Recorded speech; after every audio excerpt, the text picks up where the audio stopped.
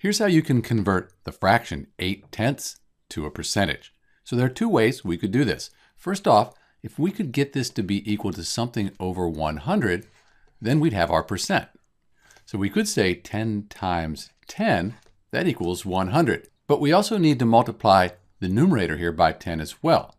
That's because 10 over 10, that's just 1. We're just multiplying by 1. We're finding an equivalent fraction. We don't change the value, just the way it's represented.